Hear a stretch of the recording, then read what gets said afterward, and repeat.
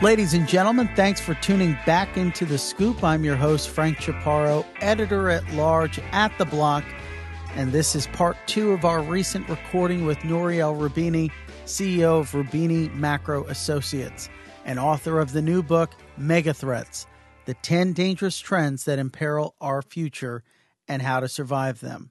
Before we dive into the conversation and the book, let me take a minute to thank our sponsors. Get ready for Season 3 of the Tron Grand Hackathon 2022 with a total of $1.2 million in prizes across Web3, DeFi, GameFi, NFTs, and the newly added Academy and Ecosystem tracks. The wait is over. Tron Grand Hackathon presented by TronDAO. To learn more, visit trondao.org.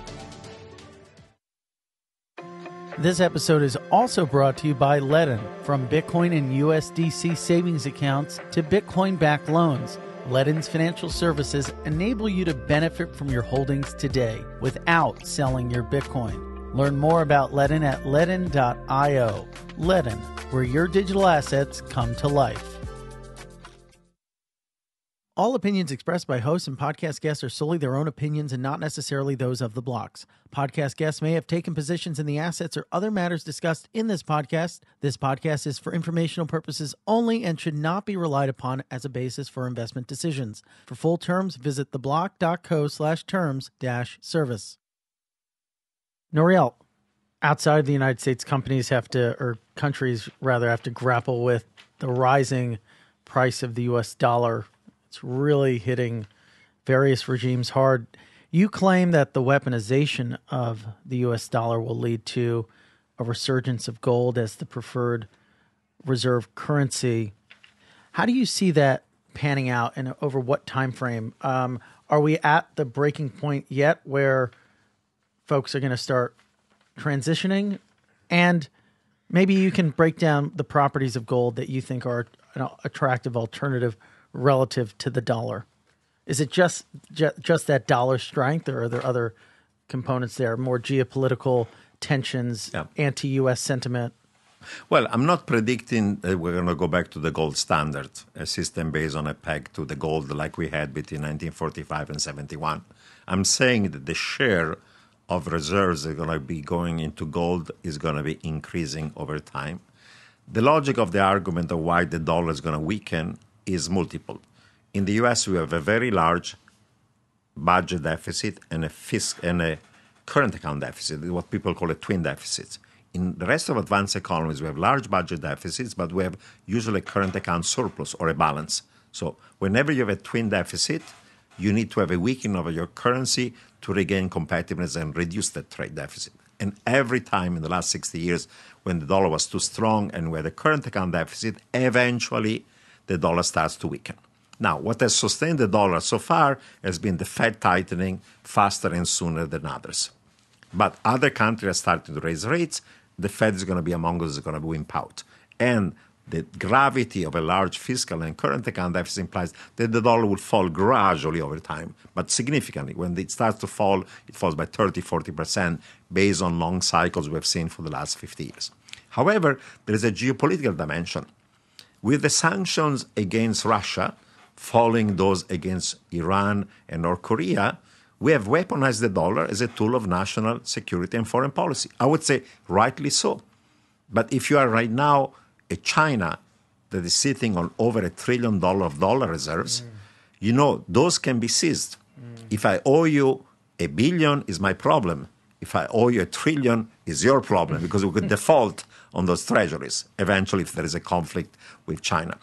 What can they go? Into euro, yen, pound, or Swiss franc? Yes, but in the case of Russia, we showed that when we sanction them, we can sanction them even on the holding of other reserve currency. So what is the only other reserve? Because every central bank has some gold, 10 to 20%. It's small. It's not a large part. What's the only other asset that is a liquid asset that can be a reserve currency, among others? It's not a major one. Gold is a minor one. I'm just saying be overweight in gold. I'm not saying you're going to go all in gold. But what's the only one that cannot be seized if there are sanctions?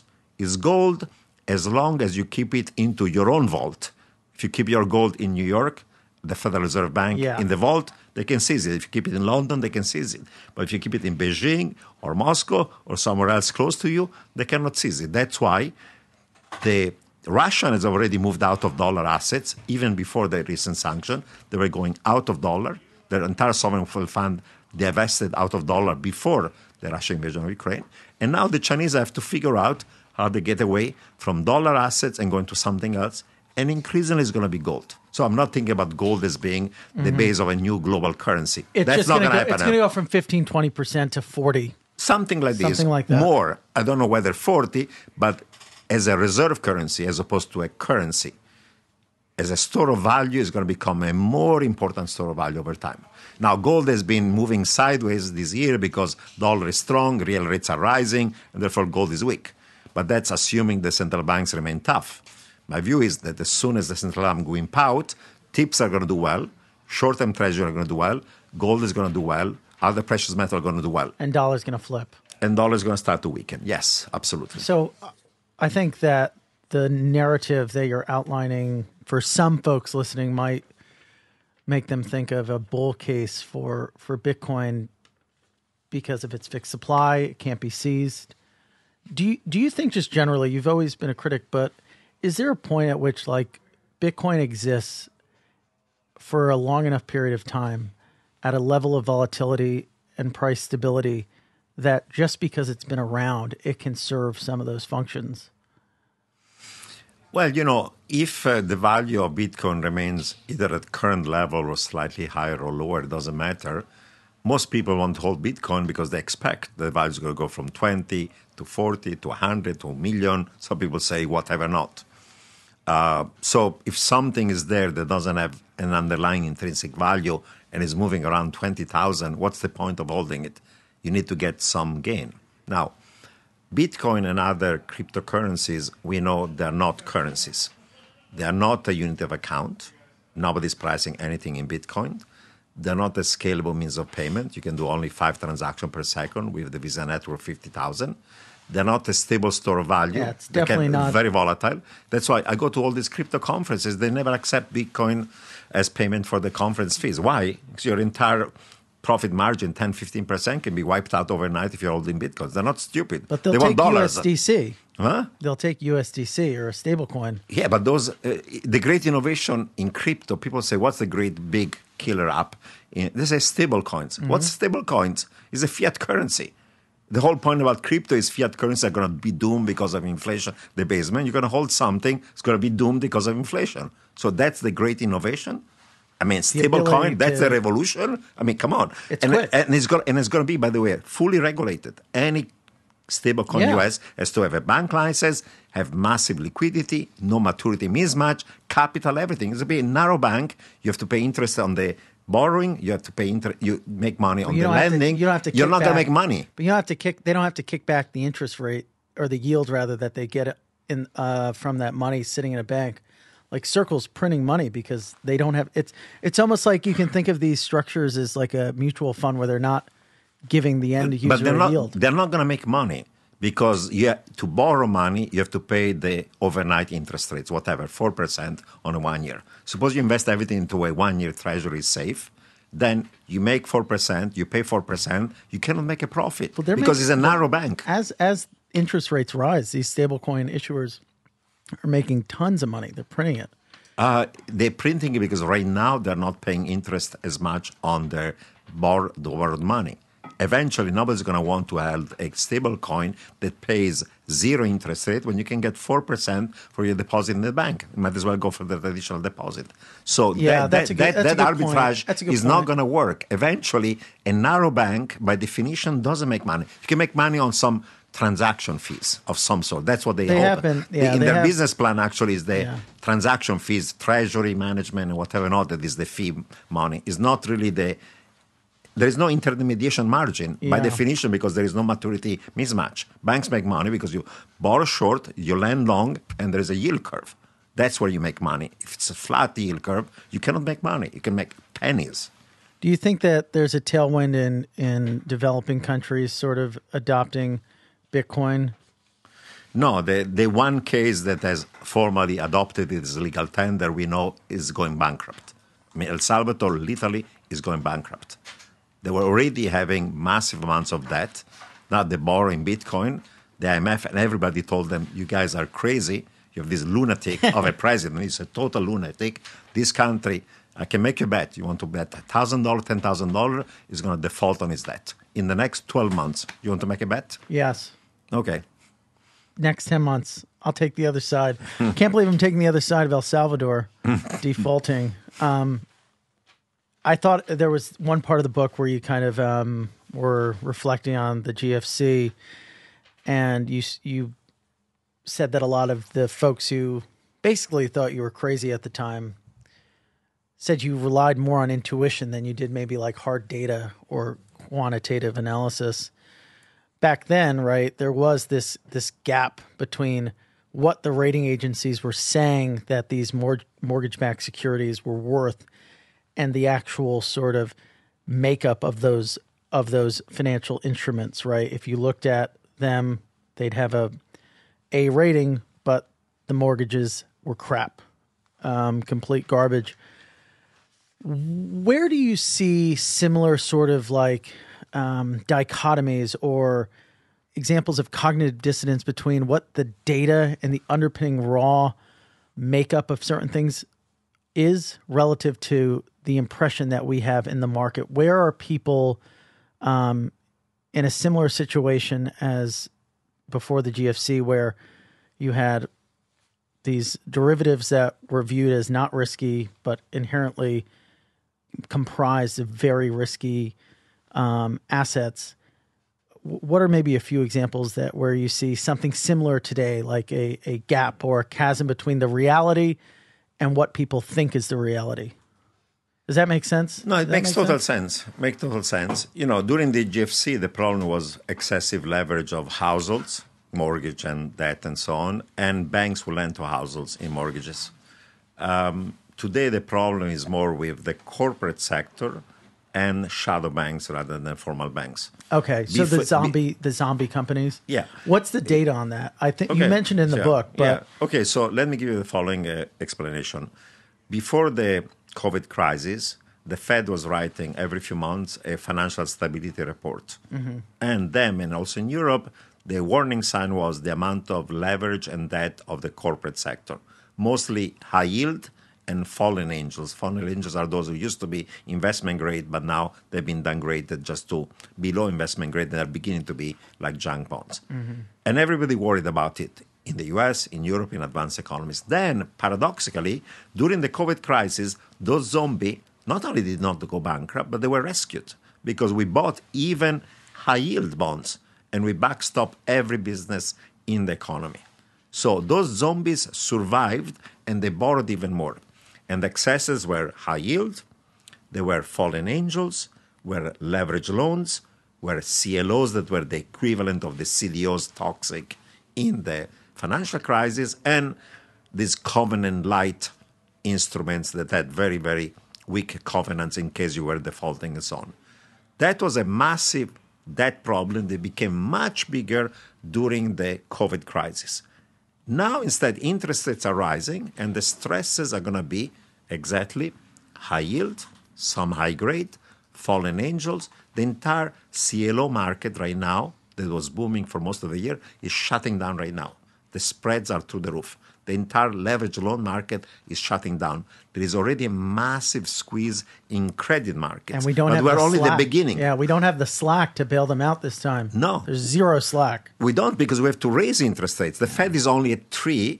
The markets are pricing that the Fed by next year has to go to 5% Fed funds rate. If the Fed funds rate is at 5%, 10-year treasury are going to be around 6+. Credit spreads are going to be double digits. They're already closer to double digits right now. They're going to be much higher. So those zombies are going to have a shock to their balance sheet because of the debt servicing ratio, and they'll have a shock to their income statement, P&L, because those were the zombies that borrowed too much because they didn't have enough income and revenues and they were over-borrowing. So you get a perfect storm of the P&L and balance sheets hitting you.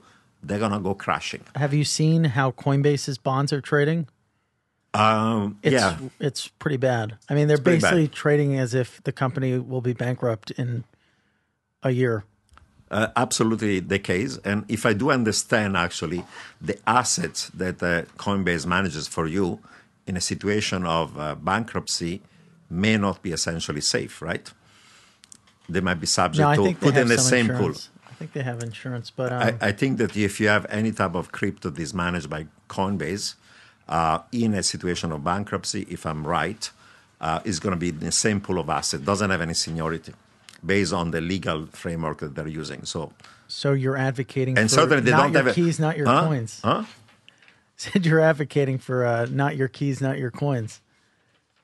Yeah. Get ready for Season 3 of the Tron Grand Hackathon 2022.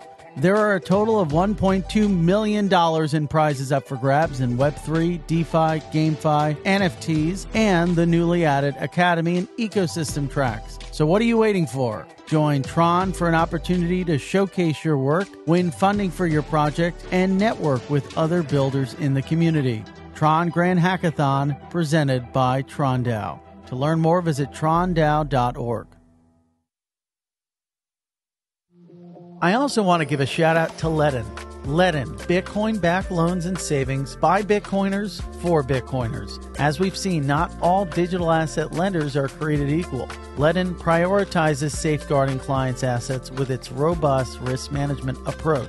That is why Ledn doesn't actively trade or invest in DeFi yield generation strategies with its clients' assets, and only supports Bitcoin and USDC, two of the highest quality and most liquid assets in the industry. Ledn is also dedicated to transparency, which is why they are the first digital asset lending company to complete a proof of reserves attestation. Learn more about Ledn at ledn.io. Ledn, where your digital assets come to life. I feel like we've barely scraped the surface. Mm-hmm. We haven't even touched on climate change. Yeah.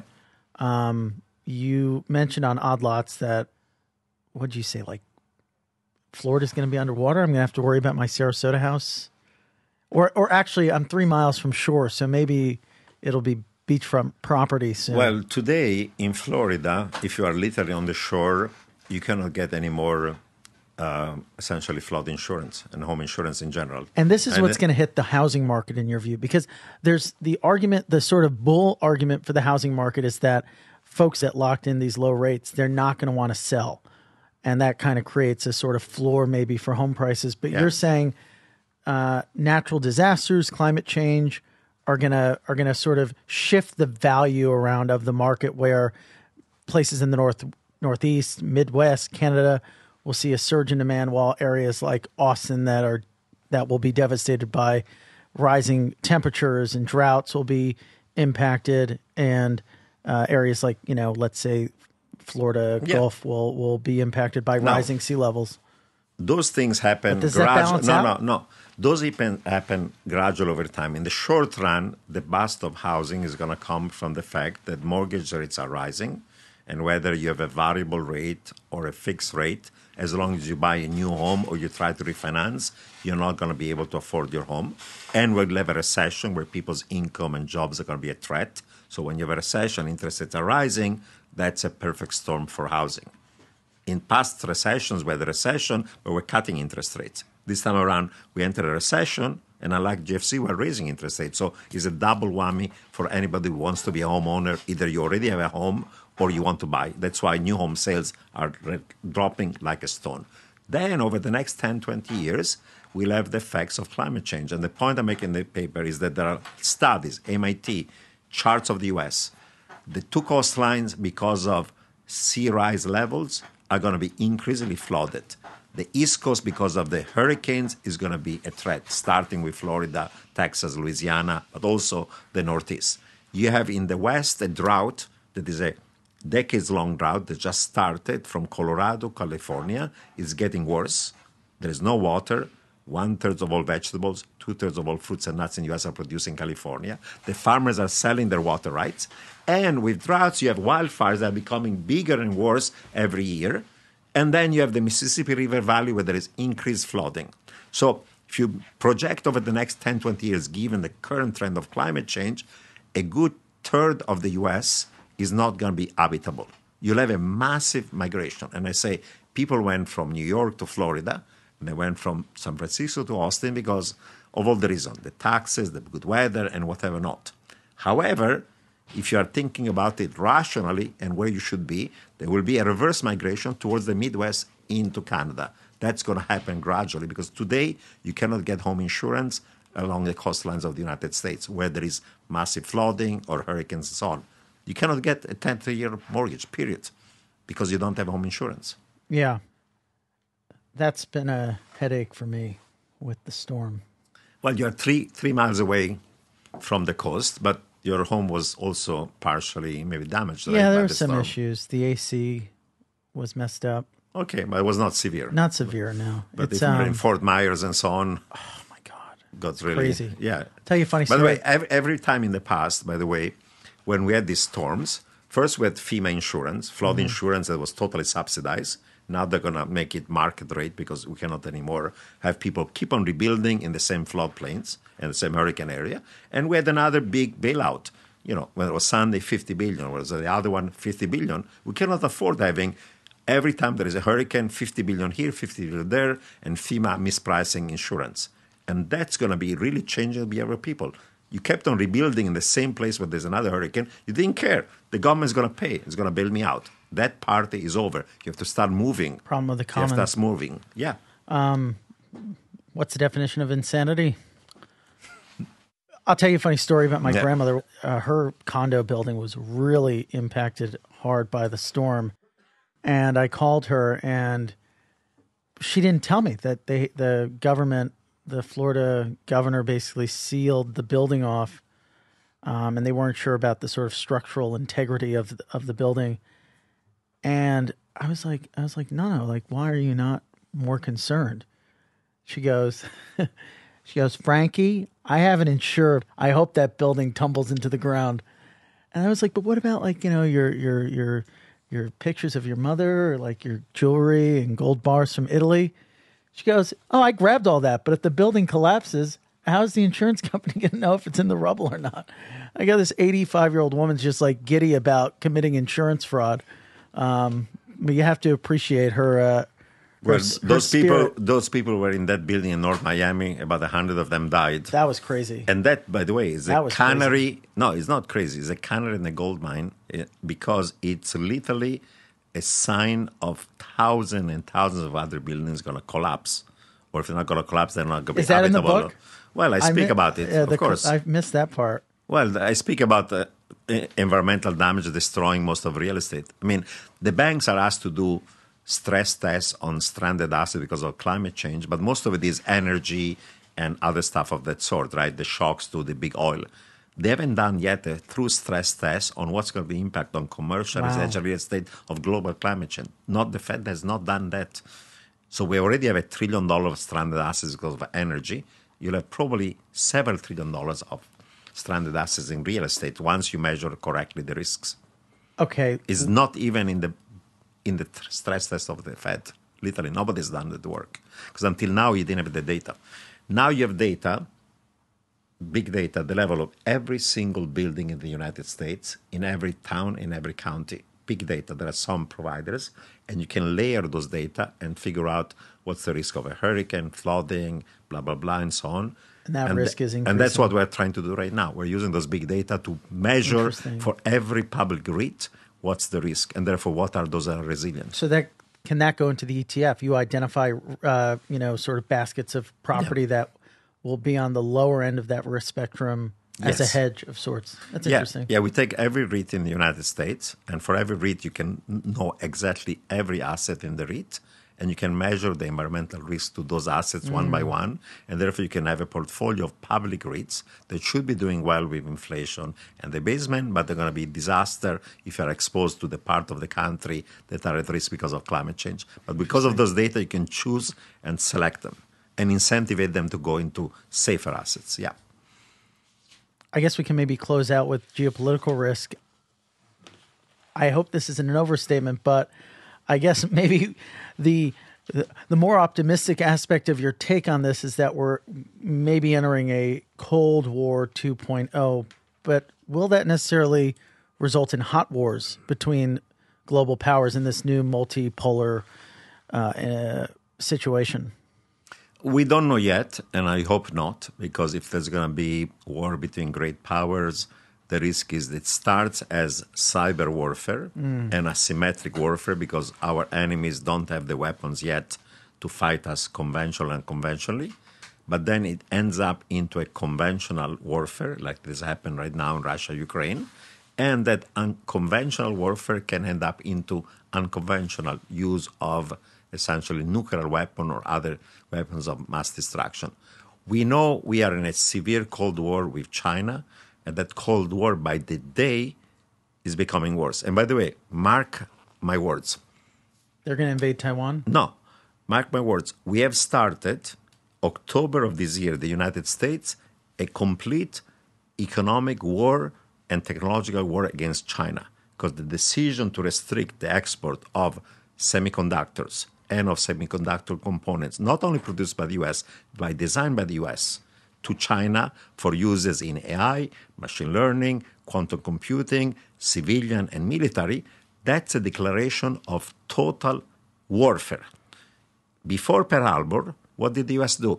They restricted the export from the U.S. to Japan of what? Scrap metal and oil.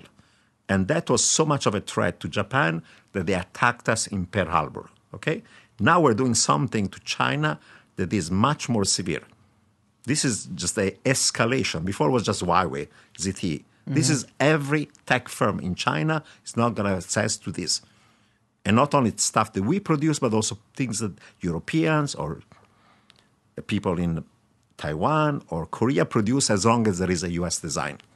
This is something that China is going to react. This is the beginning of something that was a Cold War that becomes nasty. And that's the beginning of the Chinese then taking other action. They're going to escalate the conflict with the United States. By the way, in Taiwan, 50% of all semiconductors in the world are produced by Taiwan, 80% of the high end. If there is even a blockade of Taiwan, let alone an invasion, or if they bomb those factories, it's an economic disaster. Because we saw what happened during COVID, where just a lack of supply of 5% of chips implied that entire factories of cars and other shut down. Chips today are more important than oil for the global economy, because without chips, you don't produce anything. Can't make and that's anything. the hot spot right now. And we are on a collision course with China. That's why Eric Schmidt and Eric Kissinger wrote that book about fighting the battle to win AI, machine learning, computing, quantum, and otherwise. Because if we don't do it, China dominates not only the industry of the future, but it's going to be the biggest military power in the world. We're in a rock and a hard spot, because the more we accelerate our that's why into AI, it only will expedite or hasten that path to that more dystopian future. But if we don't, then China wins, and then we have a geopolitical issue and an AI issue. We have no choice but essentially trying to contain China in its attempt to dominate the industries and the military powers of the future. But that leads to a collision course where this Cold War becomes colder, and even just the economic warfare can be perceived by China as a threat to their economic livelihood. And the same way in which the Japanese attacked us in Pearl Harbor because not having U.S. oil and scrap metal was a threat, the Chinese are going to react in different ways. And that escalates the time at which they may try to take over Taiwan. The U.S. Defense Department the other day made a statement that now the Biden administration fears, this was the head of the U.S. Navy Command, that the U.S. fears that China is going to try to take over Taiwan by 2024. Okay, we're late 2022. Could be as early as a year from now. This is the official view of the U.S. government. It's not anymore 10 years from now. Of course, Xi Jinping got his third term because he wants to pass to history as the man who reunited mainland with Taiwan. And people say it's going to take 5 to 10 years. Now the entire, essentially, timeline is front-loaded, because if the Chinese wait 5 years, we're going to arm Taiwan to the point in which they cannot essentially take it over. And they know it, so they have to front-load the threat. We are on a collision course. Makes Russia, Ukraine just seem like a blip on the radar. It could be a blip in the radar, or in the next 3 months, Russia could use tactical nuclear weapons against Ukraine because I think they just wear each other out, though. I think there's an argument to be made that maybe it ends up like a North Korea, South Korea situation where they reach that demilitarization zone. None of them are really advancing, and they just establish a quasi border of sorts, and just that's what exists. The best scenario is one in which you have either de facto or formally a ceasefire, and certainly by the time of the winter, the conflict is going to stop. But suppose that the Ukrainians, within the next month, they take over Kherson, that has a symbolic value for the Russian, and more think. At that point, the Russian might decide the only way to stop essentially the Ukrainians, because we cannot do it conventionally, is by having a tactical nuclear weapon that's going to wipe out some of the Ukrainian division on the field. But if they use a tactical nuclear weapon against Ukraine, the U.S. is already officially on board of saying we're going to attack Russian troops within Ukraine, but not Crimea. There's never been a situation in which a U.S. soldier killed a Russian or vice versa, even during the depth of the Cold War. If you start having an attack by the U.S. against Russian troops, that's the beginning of a conventional conflict that involves all of NATO, and whether that conflict remains conventional as opposed to become unconventional is anybody's guess.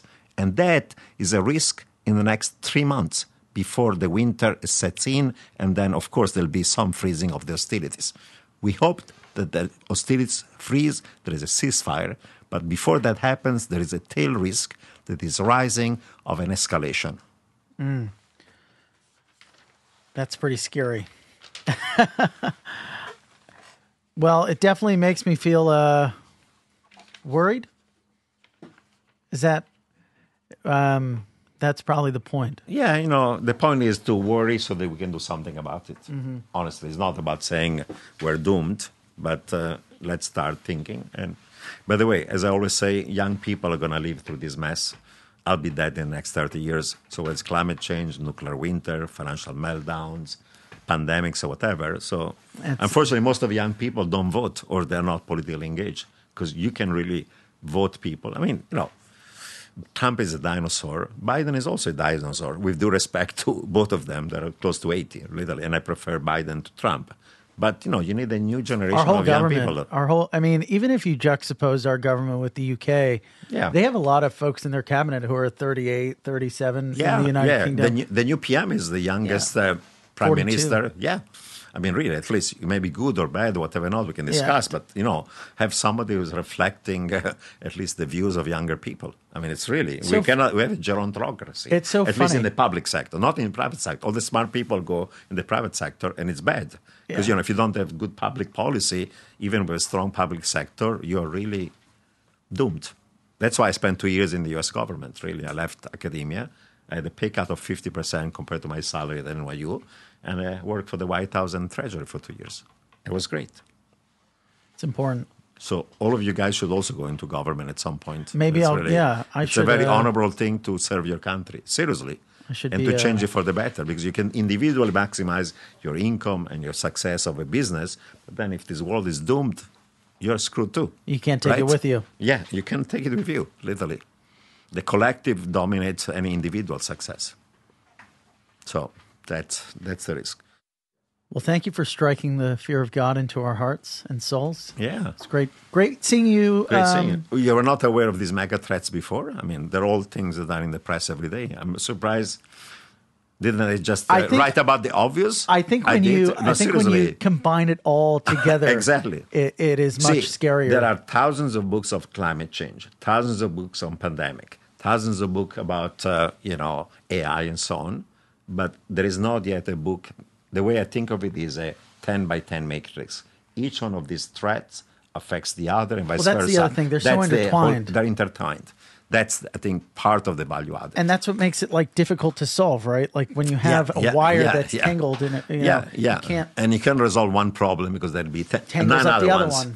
If you resolve one, there are other 9 ones that are going to still doom you. So you have to, and they're connected to each other. So you need really a completely holistic solution and framework, individual level, business level, government level, collective level, national level, international level. That's a complexity. That's a challenge. I'd like to thank you again for joining us on the show. Yeah. We've been joined today by our guest, Nouriel Roubini, CEO of Roubini Macro Associates. Where can our listeners learn more about you and the book and the upcoming ETF? Well, on the book, if you go and search for mega threats and my name, you're going to find it on any It's already like top of Amazon? Yeah, it is top of Amazon. It's going to be soon a bestseller across. So it's easy to buy it online or in a bookstore or whatever. It's available in print, in Audible, Kindle format, or any other ones. You know, this financial innovation, it's first an index, then a fund, and then it's going to be developed in the next few months and launched by the end of the year. And if you go to nourielroubini.com, you see my work, my research, my writings, podcasts, and you name it, and so on. So I have a few other, economic consultancy, but those are more for institutional investors rather than retail investors. But there are also a service called boombust.com that uses both qualitative and quantitative analysis to see when an asset price is in a bubble, it's going to go bust, or when it reached the bottom and it's going to recover. It's worked quite well as well. So Fantastic. There are a whole few financial tools that you can think about. And in the book, I talk about the financial solution to some of these problems in terms of asset allocation and so on as well. So, and we kind of got into some of that. Tips, we did. Gold. Yeah. And appropriate types of resilient public REITs as well. Yeah, among others. Yeah. Thank you again. Thanks. Appreciate it. Thanks for having me. Our neighbor. Yeah, we are neighbors. Yeah. The Scoop will be back for you again with another great guest. Have a great day.